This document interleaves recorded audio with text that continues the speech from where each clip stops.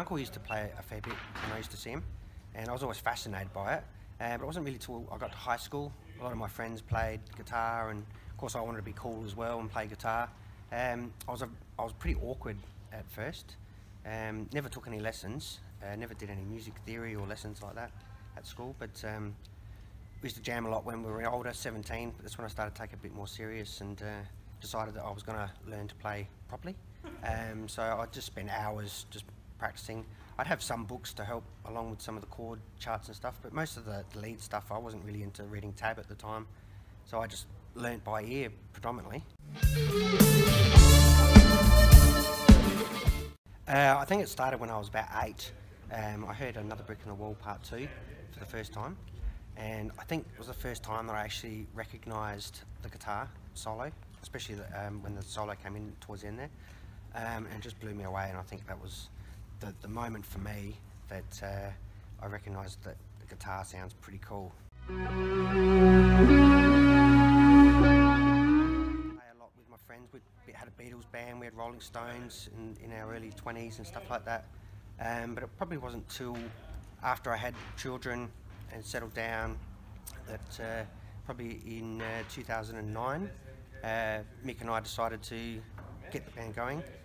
We definitely wanted to form a Pink Floyd band, and it was inevitable that it would happen.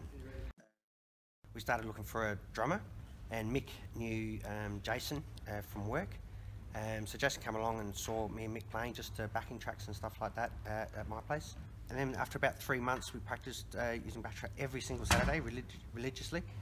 And we had Detlef come into the band, and he was with us for a while.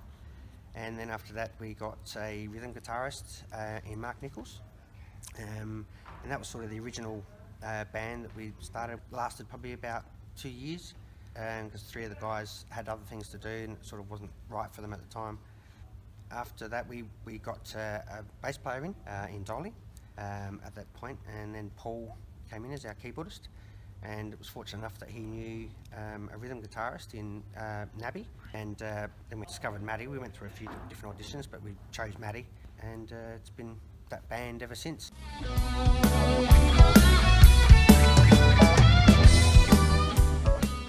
I'd have to say emotionally, I think The Wall.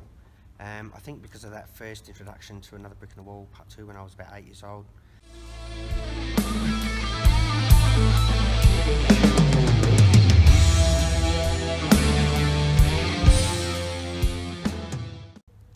The initial stages are probably the hardest for anyone.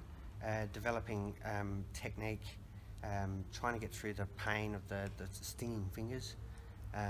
It's very awkward and very hard, and I think for those that can commit themselves to as much practice as they can, they'll get past that stinging stage, and once they're past that and they're committed, they're passionate, they know what they want to do, and I think that yeah, that's certainly how I did it, and I think you have to do that to be able to get up on stage and play.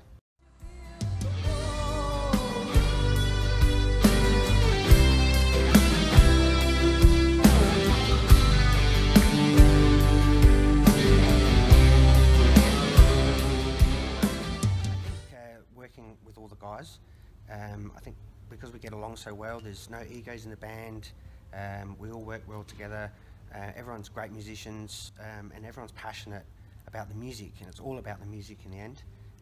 Love touring with the guys, love going out into all the different awesome theatres.